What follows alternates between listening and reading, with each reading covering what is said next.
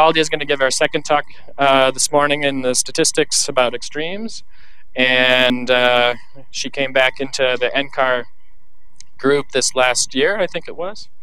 And so after being here for a while at NCAR before that, and then a stint at Climate Central, and she's still a visiting fellow or something like that at Climate Central, and I'll give it over to her.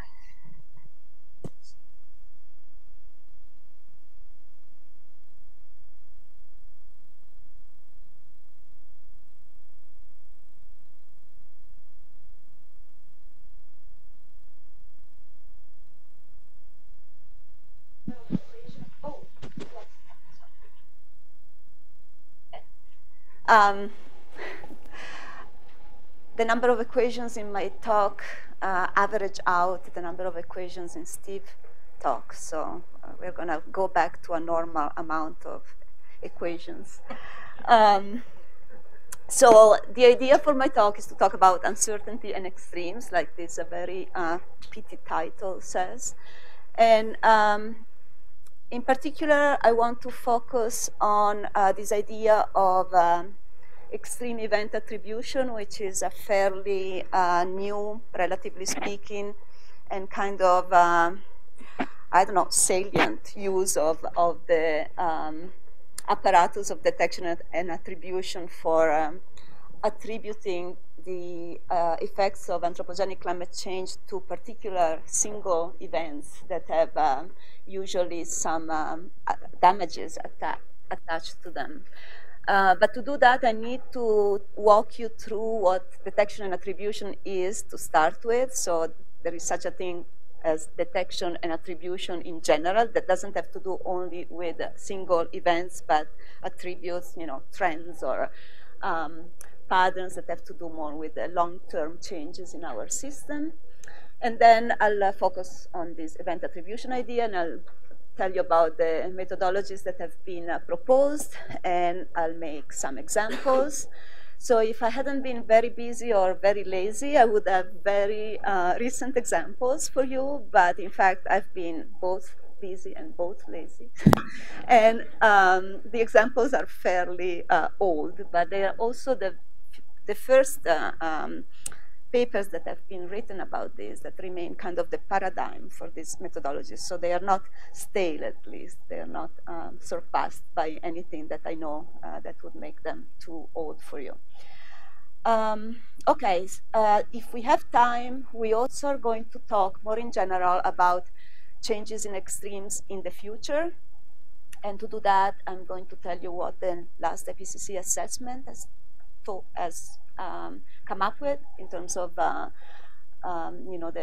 projections from our models. And given that I'm supposed to talk about uncertainty, I would focus on the specific challenges in characterizing uncertainties in these projections. Okay, so that's the plan. We'll see how long and how far we go. So detection and attribution. How many of you know what detection and attribution is? One. Ooh. Okay, good. So as some of you know, detection and attribution has to do with the idea of recognizing that something is changing in our system, in our climate system, both the physical aspects of it and more recently also applied to other aspects like more related to impacts, like ecosystems or even social systems. So the idea of recognizing that something is changing and the idea of attributing the sources, the causes of those changes. So one thing is to say, yes, something here is no longer like it used to be, and another step is why. And so that's the way of distinguishing what detection is, which is this idea of recognizing that there is a statistically significant change in the characteristics of things like temperature, precipitation, extremes. And attribution, which tries to apportion the sources of these changes between natural changes that can happen even on long-term scales, natural external forcings that can be, the solar cycle or volcanoes affecting, at least for a while, the statistics of the climate system, or and most importantly, our effects on the system that have to do mainly with emissions of greenhouse gases, but also things like land use change and other forcings that we are imposing on the system.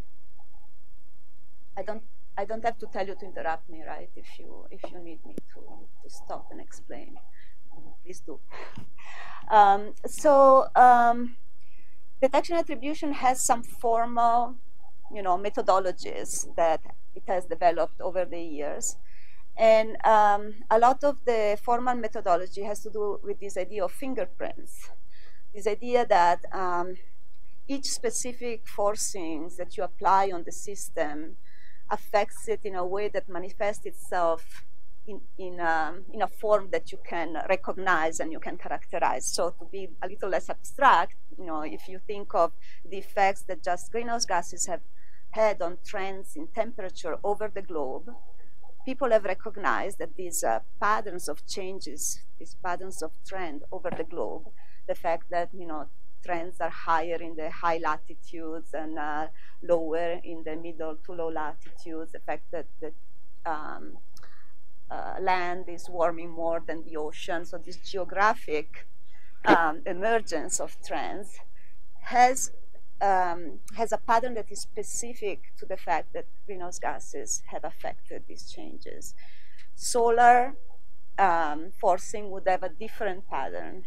Volcano would have a different pattern. So the idea is that we can use models to estimate these patterns, and then we can take observations and see how those patterns explain what we actually see in observations, which is by definition going to be noisy and mixed up because all the forcings are going to operate at the same time. But what we can do with models is we can run a model where only greenhouse gases change, or only solar forcings change, or only volcano go off.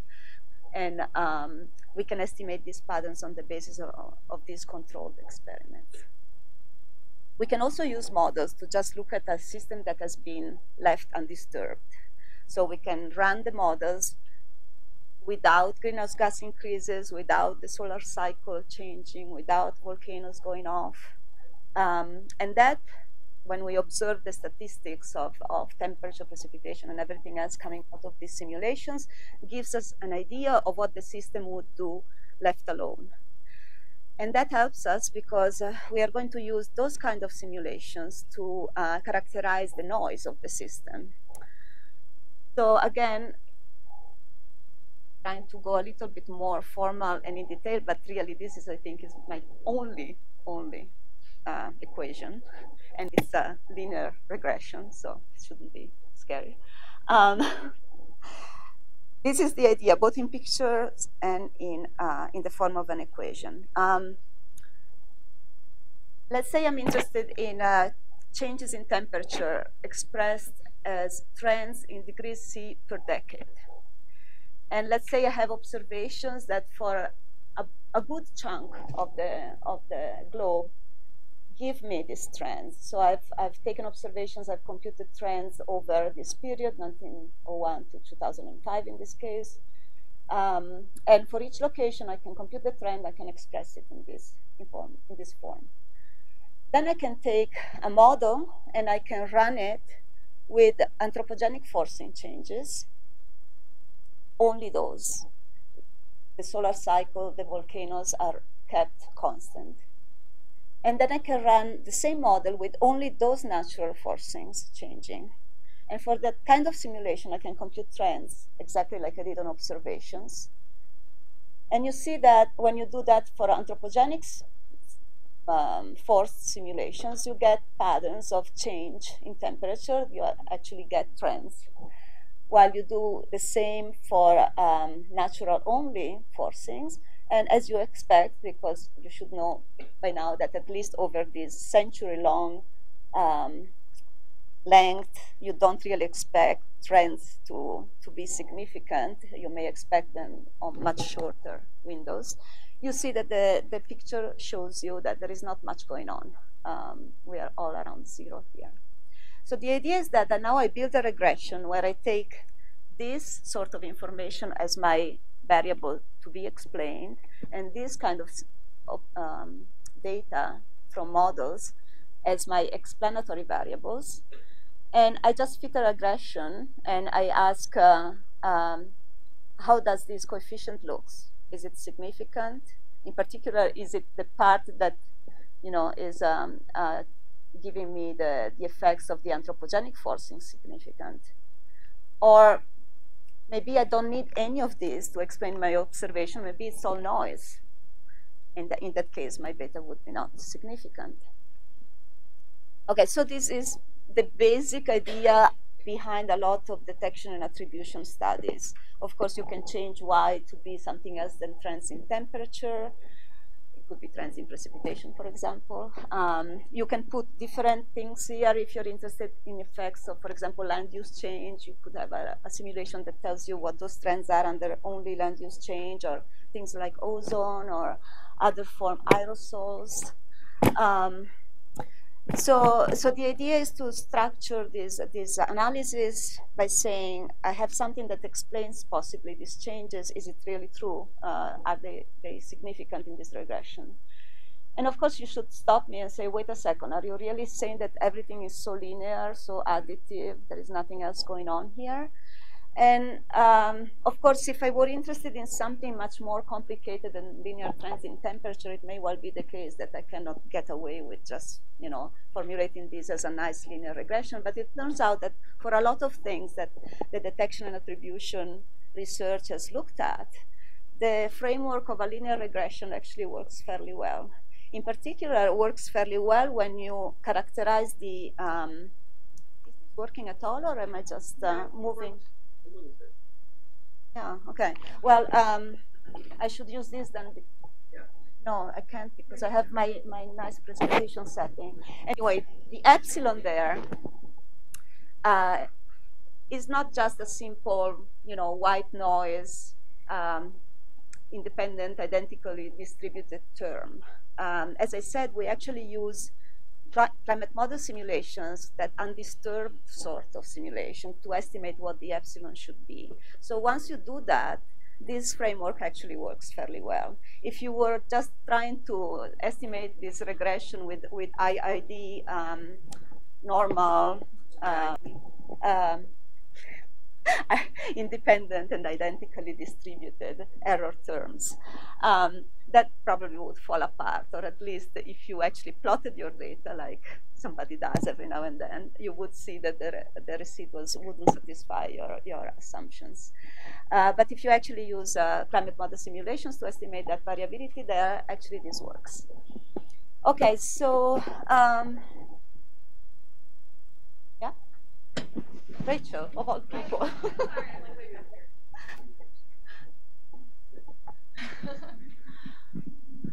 So my question is about I'm guessing the GCM models that you use in this case. So does the quality of that model directly influence these results? And is that something that is a major concern in the detection and attribution? Yes, it is. Okay. Yeah, and that's the reason why, a lot of things aside from temperature and precipitation and average values at a pretty large scale don't work, because a premise of all this is that you have to trust that your model is able to replicate observations fairly accurately and fairly faithfully, and it's not the case for many variables, many regional scales, and yeah, so that's the gist of it. A good point. So I already told you a little bit of this. You set up this regression analysis, and really detection attribution amounts to ask two, hypothesis testing sort of questions. Are these coefficients significant? And in the case of, the more traditional detection and attribution thing, is the coefficient in front of the anthropogenic forcing statistically different from one or not? And if it's not different from one, then you are detecting and attributing as well.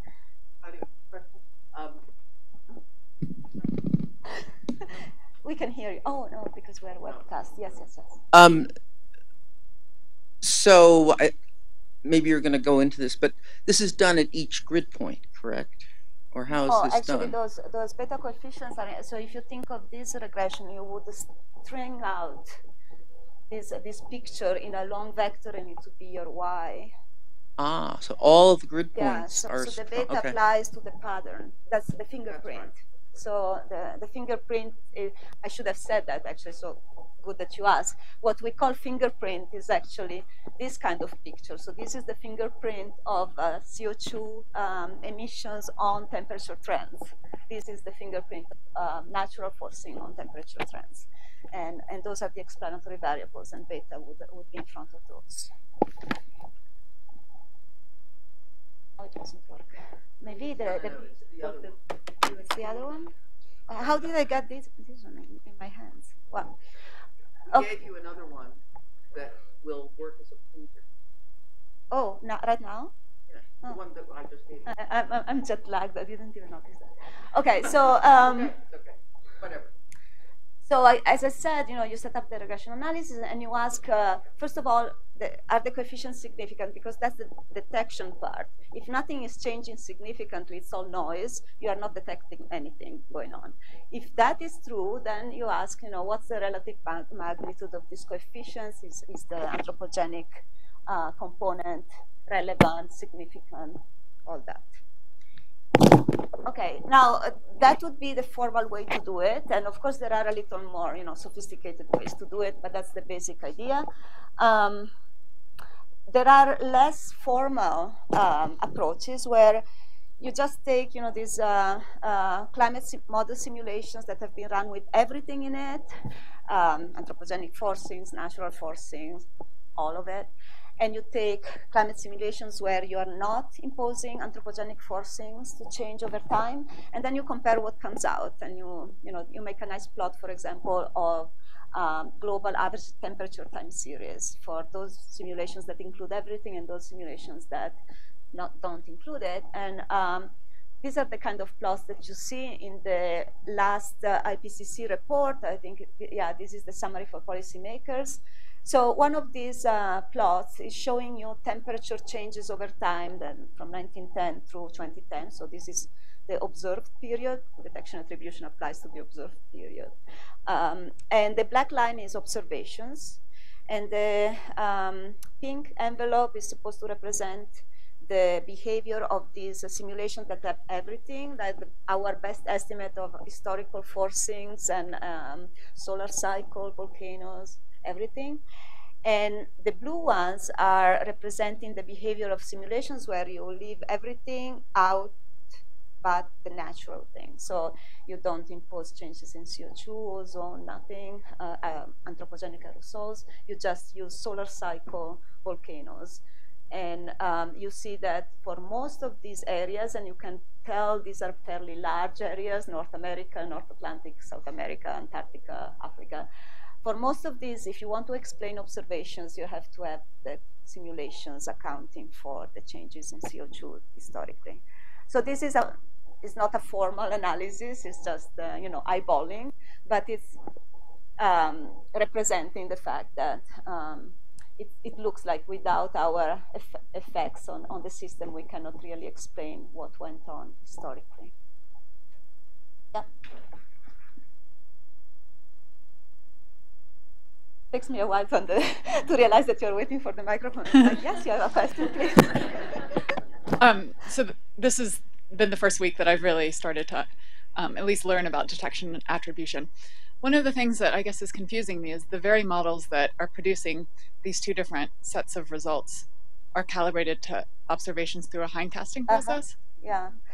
So the it's a kind of a thorny question, but it's not as easy as it sounds. Like, it's not that these models can be tuned to replicate, the temperature in South America without screwing up temperature somewhere else, because you don't have enough degrees of freedom to tune everything to replicate what you observe. And of course, yes, it's true that if a model doesn't replicate the most obvious trends observed, it would be thrown out of the window and something else would be worked out.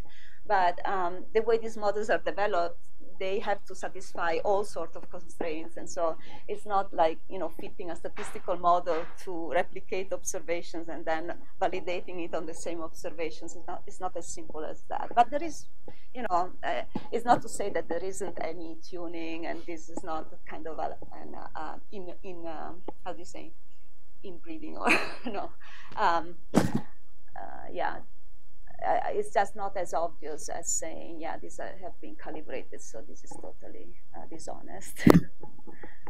Any other question? For example, what are the effects of a slowdown that typically models cannot reproduce? The recent slowdown in the global warming? Oh, the hiatus? Yeah. What are the effects? Yeah, on attribution studies. For example, it really breaks down if you include the. Well, as I showed you, there is actually a beta coefficient there. So we are not saying that the models have to replicate exactly point by point what's going on.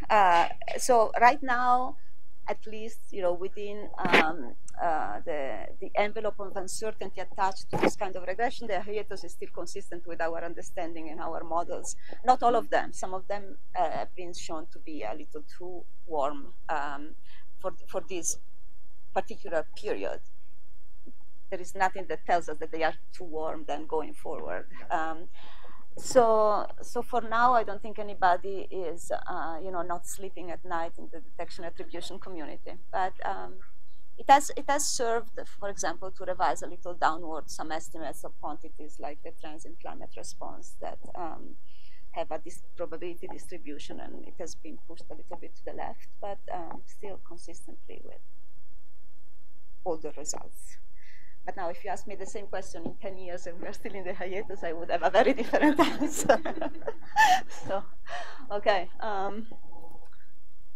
Yeah, so we talked about this already, the fact that the error term is really crucial. If you don't characterize the error term faithfully to what we understand is the natural variability in our system, your regression approach falls apart. And of course, it's not as easy as I make it sound. I mean, this long-term variability, natural variability, it's not as easy to observe, for example, because we don't have long enough observation of an undisturbed system. We only have observations of a system that has been contaminated by CO2. And so it's a little bit of a act of faith in our models to take these control simulations and check that all in all, what we see as variability, even on this long-term scale, looks like something we can, for example, estimate from proxy records and things like that. So as I said, besides this formal approach and the less formal approach, the approach that I showed you with those time series, there are even what? Oh, did I? Yes. Yeah. Sorry. I knew I had something else in terms of less formal, but that stuff, the first stuff I had already told you.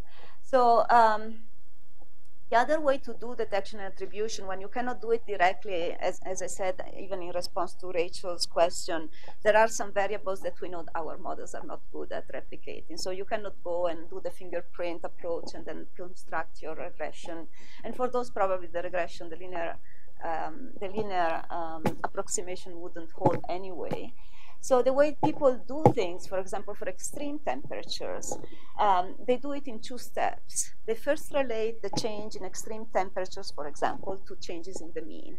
And then they attribute the change in the mean. So it's kind of, 1 degree removed causality step here. So for example, we will see in a moment when people actually attributed, in this case, an extreme event and a single event, the heat wave in Europe in 2003, they didn't try to attribute it directly. They said the fact that we had this really big heat wave was helped by the fact that summer temperatures in Europe have shown an increasing trend over the last decades.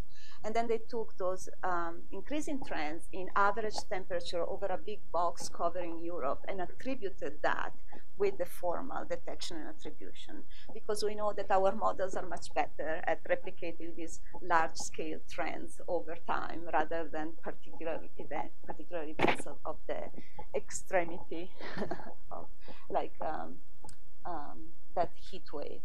And the same thing happens, for example, with this effect with sea level rise. Sea level rise, our models are not really good at simulating sea level rise, replicating sea level rise, because they don't account for all the factors that go into sea level rise. But we know that a big part of sea level rise has to do with very straightforward things. Ocean water getting warmer and expanding in volume, glaciers melting. So we can attribute that more directly because it's a very direct effect of increasing temperatures. So once you do that, then you know that at least a part of sea level rise you have attributed to anthropogenic effects. You may not be able to say how much exactly, as much as you would do in a formal direct attribution step, but at least you can, by these 2 steps, attribute part of it.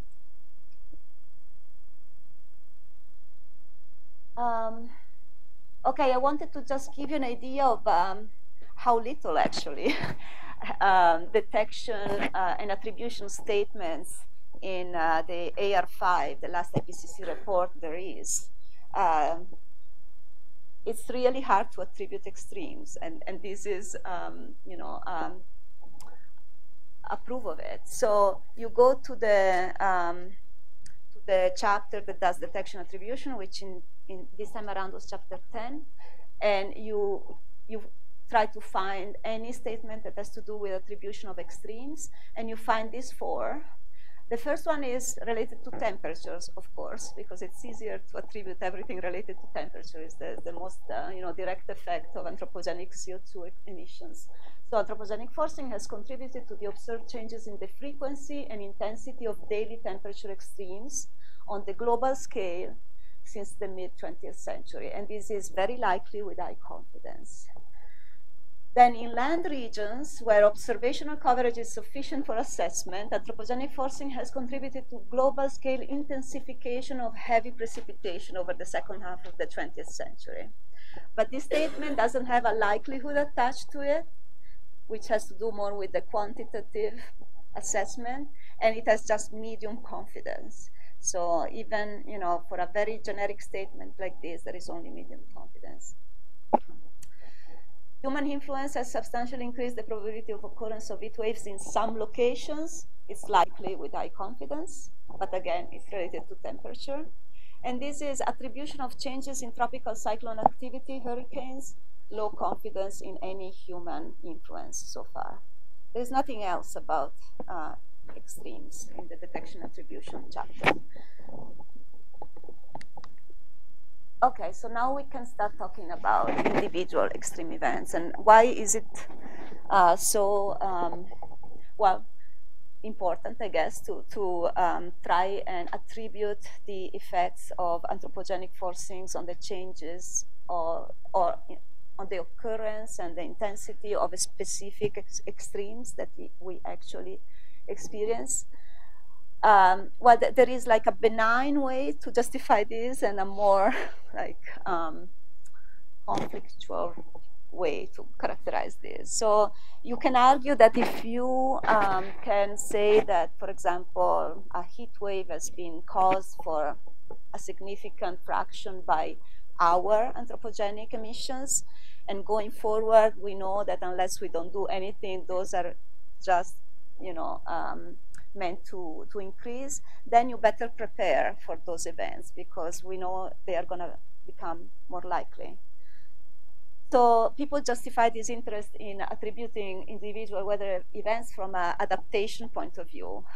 Even, the problem of allocating resources and giving money around for these adaptations. So you may want to favor areas where you have seen these events happening and you have attributed them, at least in part, to anthropogenic forcings, and you may want to withhold funds from other areas and other kind of extreme events where you haven't demonstrated that they are related very much at all with our anthropogenic forcings. Does anybody have anything to counterpoint to that? Is it a convincing argument? I mean,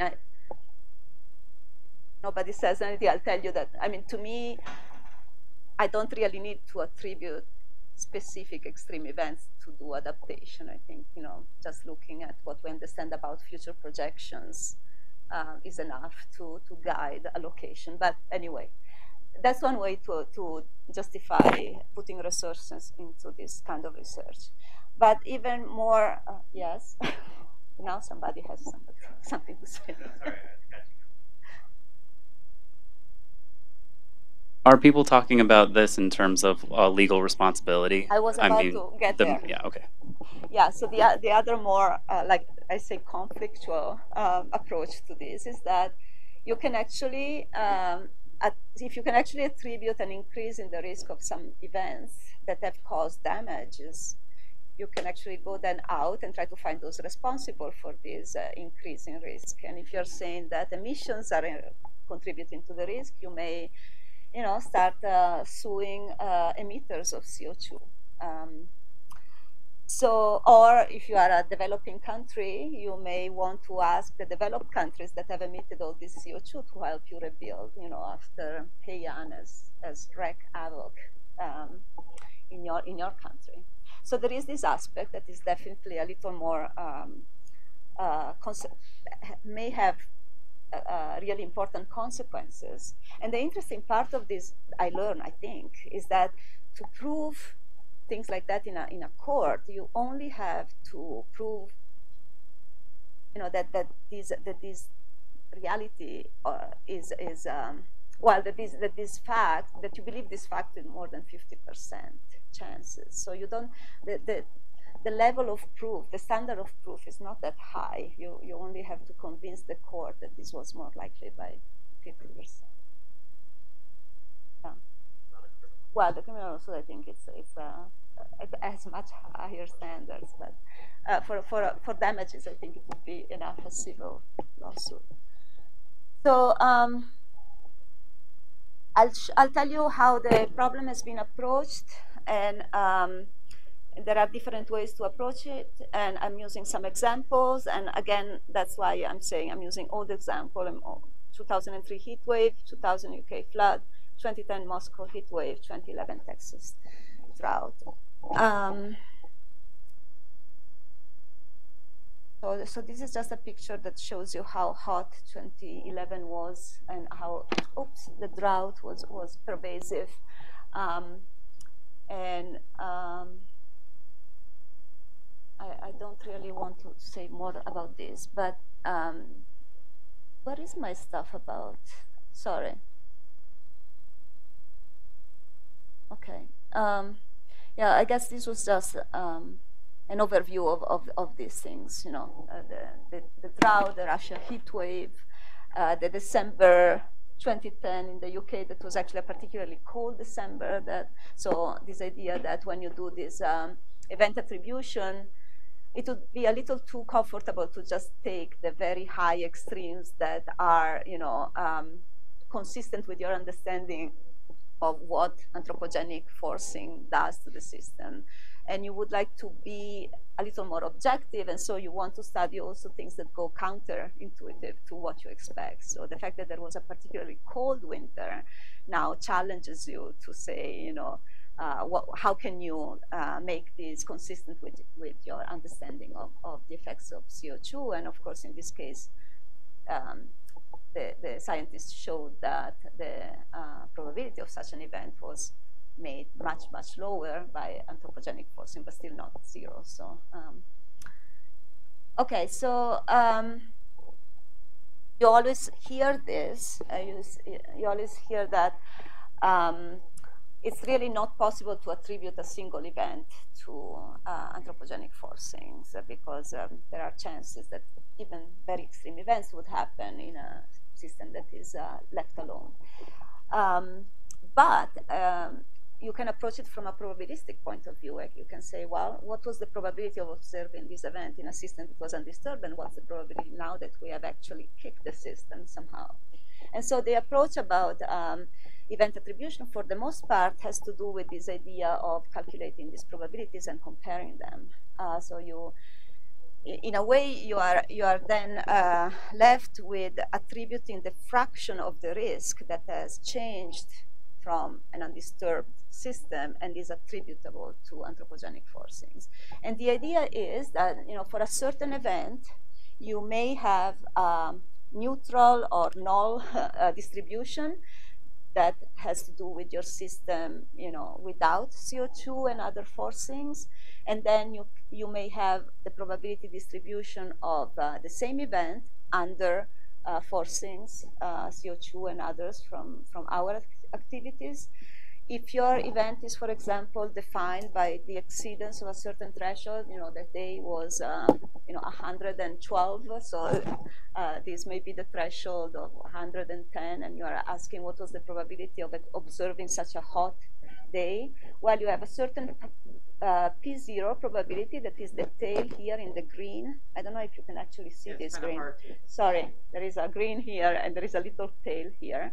But now if we move the distribution by warming the system, this probability all of a sudden becomes much larger, it's P1. And you can define a quantity that people like to look at. It's called fraction of attributable risk. And it's this quantity that says 1 minus P0 over P1. And so it tells you by how much the anthropogenic forcing has changed the probability, relatively speaking, of this event. My understanding is that this is a concept that is used in epidemiology, or things like how much tobacco increases the probability of developing lung cancer. You can look at a population that doesn't smoke, and you come up with the green, and then a population that smokes, and you come up with the red distribution. Now, don't ask me what the threshold there would be, but you understand the analogy. And so the first study that applied this methodology was by Peter Stott, who is at the UK Met Office, and Miles Allen, and I think it was Dahi Stone, that looked at the infamous heat wave in the summer of 2003 in Europe. And you remember it affected a lot of countries, but especially France, as you can tell from this map that shows you temperatures in those days. France was particularly badly affected, and there were thousands and thousands of excess deaths. The first thing they did was to look at just average summer temperatures here and what had happened for Europe over the years. And they found this would be the red line that, I'm sorry, let's see, I think it must be the black line. So they found that summer temperatures indeed started increasing over the decades. So there was this behavior that was already hinting to the effects possibly of greenhouse gases. And then they did a formal detection attribution analysis of average summer temperatures using those fingerprints and those regression framework. And they were able to prove that those coefficients were actually significant, and so they could claim that summer temperatures, average summer temperatures over Europe, had been changing, and anthropogenic CO2 had a role in changing them. And then what they did was to take climate model simulations over Europe of daily summer temperature, and they computed the probability of extremes from those values, from those simulations. And they came up with two types of distributions. One, when they looked at climate model simulations that didn't have CO2, and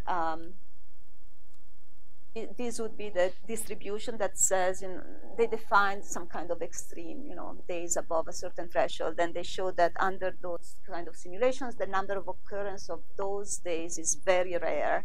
It's 1 to 4 in thousands of years. And then they looked at the distribution of simulations that included CO2 increases, and they came up with a much, much wider and shifted distribution where that occurrence is still very rare. It was still a very, very intense, extreme, even for the simulations that included CO2, but definitely the chance would be larger under this kind of simulations. And then they computed that fraction of attributable risk, which is what is shown here. And they showed, of course, it's an uncertain result. It has to do with different numbers of simulations and models and stuff. But the distribution of this quantity is, concentrated, let's say, on values that are greater than 0.5. So it's telling us that the effects of CO2 have made the occurrence of such a heat wave at least twice as likely than if we didn't have CO2 in the atmosphere. Yes. Or at least with a large probability, twice as likely. For example, for just looking at the black line, there, you can see that you have like a low frequency variability going on there. Shouldn't you try to filter this effect before comparing to the green line? Because, yeah, I mean... and it's done through that residual term. So the residual term accounts for this kind of low frequency variability. And so if it's just low frequency variability that makes the difference between the green curve and the rest, then it's the beta coefficient is not significant. Okay. So I'm not going through the formality in very much detail, but it's taken into account. And it's actually the crux of, as you can guess, of this detection attribution. And so for temperature, where you believe the models to be reliable enough in replicating that kind of variability, you trust your results. When you start looking at other quantities, especially extremes, you don't really trust the models to tell you exactly how an undisturbed system would work, and your results would be much less, you would have much less confidence in your results. Any other questions? Are you allowed? Sorry? Are you allowed? Of course she is. Oh, okay, thanks. Chris says, of course I am. Yes. I'm in deep doo-doo. Okay. As usual, I'm already at 41 minutes, but anyway. So if this is just changing the probability of the event, is there any sense of how much of a shift in the fractional attribution? Let's say the shift had not been, to double the likelihood. What if it had only been to increase it by 20%? I have no idea. I don't know if there is anything that, it probably depends on the application, if there is any of this stuff. But yeah. So then why, I mean, it's kind of interesting. So then why was the Stoat article so convincing? Well, for one thing, it's doubling, so I would imagine it's big enough. But what if it had been, let's say, only 30%?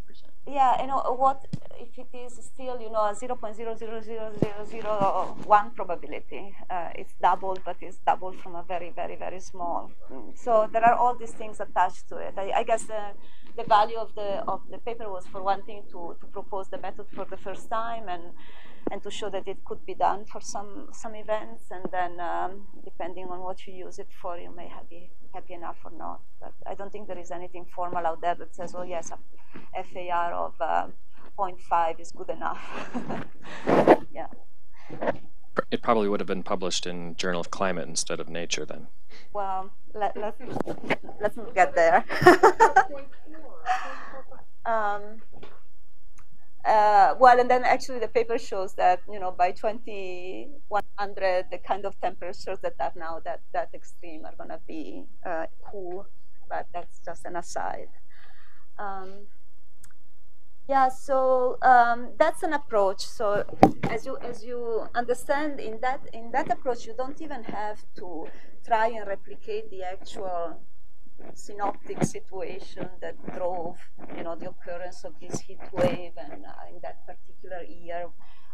There is an approach that actually tries to do that, and it tries to actually use models to mimic exactly what was going on, and then take the same models and try to run them in a way that still stays very close to reality, so the trajectory of reality that we actually observe, but does it by driving them with SSTs, sea surface temperatures, that have actually been cleaned of the effect of anthropogenic forcing. So in this case, you would use atmospheric-only models that are driven by this sea surface temperature. And the idea of doing that is because sea surface temperature, as observed, are supposed to drive, the evolution of weather over the next few, weeks.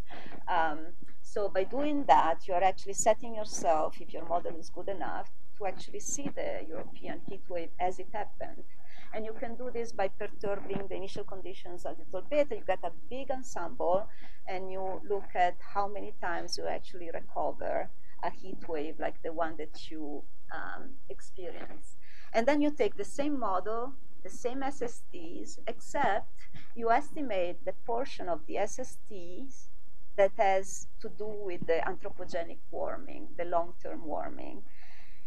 Take that away, and now you run your model with this new set of SSTs that are the world that might have been if we hadn't warmed the SSTs by emitting CO2. So as you can imagine, in that step, there is something to be decided, which is how do you clean out the effect of anthropogenic forcing from SSTs? And there are all these methods that have to do with detection attribution again, where you estimate the fingerprint of anthropogenic forcing on SSTs, and then you take that away, and blah, blah, blah, blah. I'm not going into the details, but they are all steps that have to have in themselves some kind of uncertainty, because I can come up with my model that tells you that the fingerprint is this, and the model next door maybe has a slightly different fingerprint, and so on. My SSTs of the world that might have been maybe a little bit ours. But the idea is this, and you run these big ensembles, and again you count how many times you find a heat wave in one or the other, and you compute the change in risk. Actually, this approach was used for the first time in this other paper that had to do with floods in the UK. And it's not just by chance. The idea is that, floods are driven by much more specific conditions, and precipitation has this much more like small scale nature. And so you really want your model to replicate as good as possible the synoptic situation that was that was happening at the time of the floods. And so that's why this approach was developed, where you don't just look at simulations of coupled models and try to find episodes that look like the flood of the UK, but you try to actually replicate it as much as possible. So that's another way to do it, and this panel just shows how the fingerprints of SSTs look that they used to clean out the effects of greenhouse gases, but I'm not going into the details. This just shows that there are at least four different ways to do it, and so that introduces uncertainty. They did them all. They ran ensembles that include all of the possibilities to try and map the uncertainty as much as possible. And what they did was to apply. All of a sudden, I can hear my voice echo, but it's because this thing has turned around. Sorry for those that are listening. Those two people that are listening. So they ran all these simulations, and they had ensembles of them, and they compute this extreme value distribution for large floods of the kind that were observed. And in these panels that just show the different results that you get from different ways of cleaning out those SSTs of the anthropogenic forcing. And the lower part here has to do with the natural, and the blue one has to do with forced. And in all cases, they show you that for the same return period, let's say 10 years, the amount of the runoff would be much larger under anthropogenic conditions than not. And so, again, it's a slightly different way to talk about increases in risk. So I'm skipping this because for once I would like to get to the projections, but so this was the study. It's by Ph.D. Paul et al. If you want to, I'm sure it's in the bibliography. And then there are other ways to do this that don't really get caught into this idea of computing probabilities.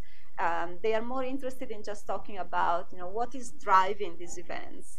Can we understand what the processes were at play? And this is a study in particular about the Russian heat wave. And for one thing, they start by looking at trends, or long-term trends on summer temperature in Russia, and they find that there is no long-term trend. So it's kind of hard to then start talking about attributing the heat wave in a situation where anthropogenic greenhouse gases have not been shown to actually warm temperatures on average, right? But aside from that, they go on to actually try to explain why the heat wave was so severe. They talk about land processes, droughts, and things like that. And they also, in particular, talk about blocking and the effects of these high-pressure domes that sat on the area for that long, and it was so intense, and the heat was just unrelenting.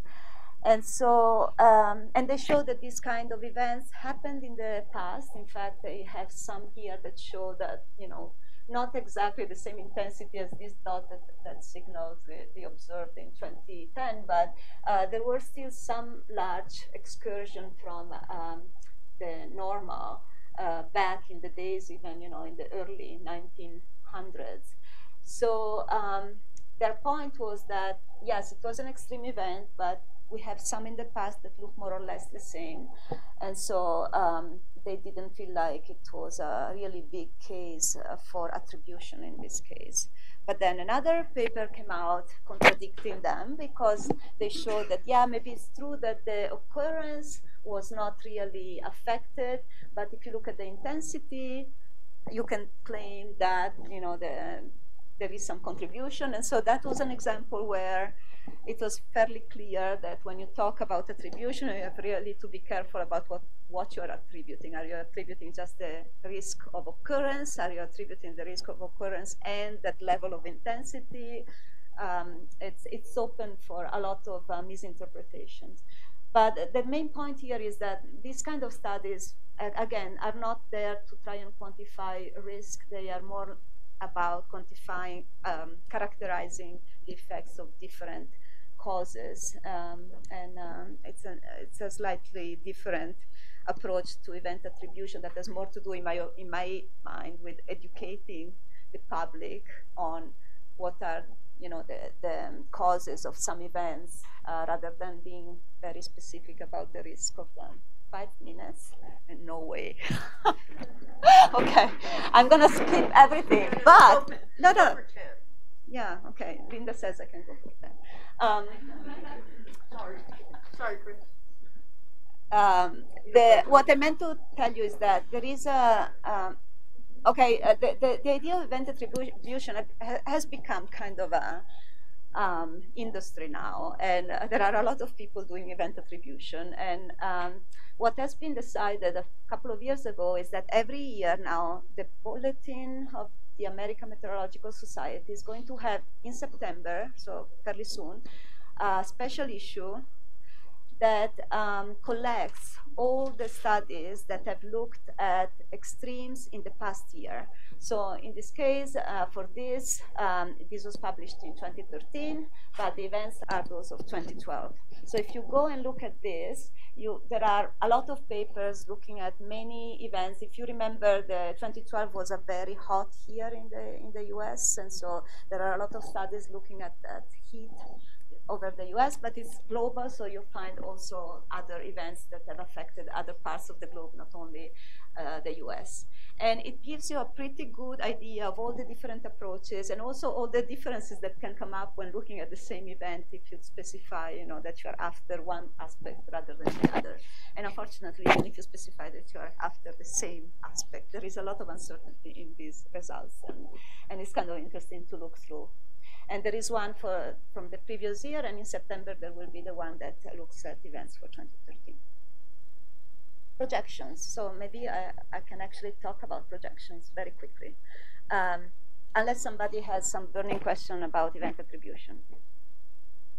No.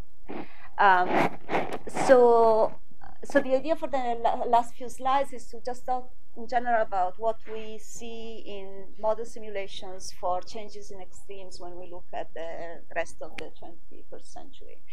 And so first of all, you have to define extremes, right? And that's a problem, because for any application, there is an extreme of relevance. And I'm talking about what the IPCC says, and so the IPCC tries to have this more, removed view and try to talk about, at least in our chapter, that was the global projections chapter, to try and define extremes in a fairly abstract way. And so you can do that in at least two different ways. You can use extreme value statistics and talk about return levels and return periods, or you can just define indices that somehow get at aspects of extremes. And examples of those that are out there in the literature are things like frost days, number of days during the year where temperature goes below 0 C, that can be, extreme enough to affect your crops, or actually could be good enough to kill your pests, things like that. Number of consecutive dry days, maximum 5-day precipitation. So these are indices that the community has identified, and they are computed fairly regularly from model output. You can go to the archives of model output and get your output from these kind of quantities, besides average temperature and precipitation and things like that. So just a quick overview. In our chapter of global projections, we actually show some of these indices. And for this, what you have to do is really, what you can do is just take the Butte model ensemble, look at the mean projections, compute some form of consensus that have to do with, the number of models that show a significant change, and those are the dots that you see there. But my main point here is that for this kind of quantities that are still fairly benign, they're not extremes, we feel fairly comfortable, first of all, looking at model output, because we believe that at this level of extreme behavior, models are still fairly reliable. And we feel fairly comfortable looking at it like we look at average temperature and precipitation, just showing you a multi-model mean and some form of variability around that. And these are time series, of course. I think these are aggregated over land areas, and they show you changes in this aggregate measure of this index for the different scenarios. Red being the RCP 8.5, which is the highest one, and blue being the scenario that actually even assumes negative emissions after 2050, which is a fairly optimistic thing to assume. And so you see the things leveling off there. Okay, so this is one way IPCC shows you projections of extremes, and the other way is to actually look at return levels. So somebody has gone in and taken daily output and looked at extreme value distributions of things like maximum temperature or minimum temperature, computed, again, fairly benign. This is a 20-year return value, so it's the event that you would expect only with a chance of 1 in 20 every year or 1 every 20 years. And this shows you the change in that value by the end of the century under the different scenarios. So, color like this is telling you that the event that you expect on average every 20 years in this location for maximum in terms of maximum annual temperature is getting hotter by 11 or 10 degrees C. So that's another way to characterize changes, and this is, of course, again, some form of multimodal mean change. There would be more to talk about in terms of the range of model projections here. But like it has already been mentioned, given that this is a meeting about uncertainty, it would be very dishonest to just show those maps and say we are happy with those measures and that's it. So like Steve was saying, this multimodal ensemble we have to characterize these changes is not a random sample, it's not a systematic sample. The models are not independent of each other. Some models are probably better at simulating these things than others. Actually, Chris was on the model evaluation chapter, so he can tell you all stories about the different model reliabilities. How do we take that into account? Nobody has come up with a good idea about that. And so showing model means or model ranges has a very limited effect, especially for quantities like extremes, where you really expect that models may have very different performance. And so that's a big obstacle if you try to characterize uncertainty in these future projections. It's really hard to write down a statistical model to incorporate model output for a given quantity and account for all these idiosyncrasies of this sample. So I'm not going to show you this. This was just to the point that different models have different reliability, and we don't take that into account when we show those maps. Every model gets one vote, and everybody is happy. What I want to conclude with is just one possible way to try and at least get a first step in the characterization of uncertainty, which to me has to do with characterizing uncertainty on quantities that we feel more comfortable characterizing uncertainty on. And to me, that remains global average temperature change. There is very little else that I have confidence in attaching uncertainty to quantitatively.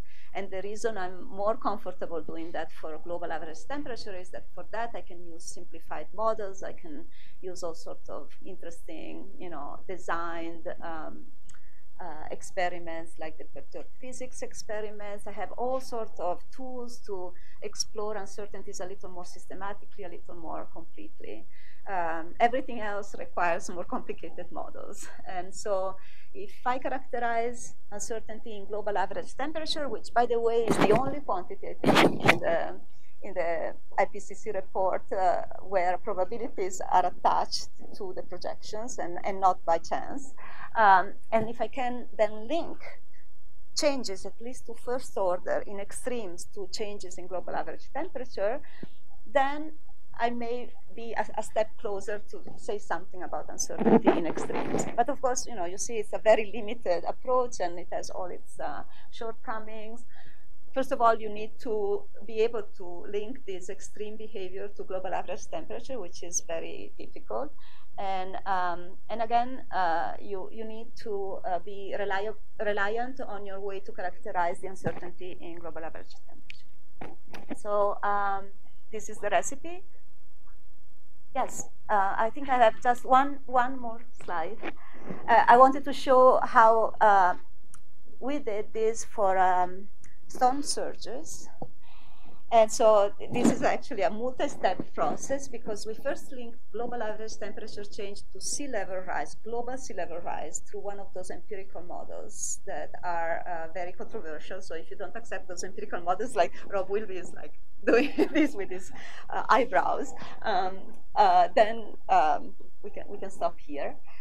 But the attractiveness of that, especially because we limit our projections to 2030 and 2050, so it's not as big an extrapolation as others, is that you can use global average temperature to tell you something about sea level rise. And then we link sea level rise at the global level to local by a downscaling exercise, statistical downscaling. And then, so then we can say what's the range of sea level rise at the local level that we expect by 2030 and 2050 in terms of a probability distribution. And then we can compute our return level curve from observations of extreme water levels. And this would be the green curve here that tells in this location, the 10-year return level is about 1.5 meters, let's say. And then we can impose just additively, just as a shift uniformly upward, the sea level rise in 2030 or in 2050, and simply say that, for example, what was a 100-year event, this is okay. A 100-year event now, just by the effect of sea level rise in 2050, is going to be more like a 20-year event. Yeah. Okay, so you did say that you're just keeping the same distribution and adding sea level rise to it. Do you have any sense for how those distributions might shift with climate change? Of course, we published this, so this was one of the first comments by the reviewers. And actually, there is definitely the possibility of changes in variability and the storms being stronger and things like that. But we found literature that said that for first approximation, the largest effect is going to be from sea level rise. And so we got the paper out, through the process. Now, if you live in a location where you have seen already changes in storms, you may be less convinced by this. But at least this was an IPCC statement, and there is some paper that shows that that's the case. So, and it's all done, statistically, so all the uncertainties are trickling down and taken into account, blah, blah, blah, blah. So we come up with those big ranges of uncertainties around it as well. And I'm concluding here also because I'm getting really, really dry-mouthed, so I'm not even able. Water. We have a water runner. he doubles as a microphone runner, but he can do the water run. Thank you. That's it.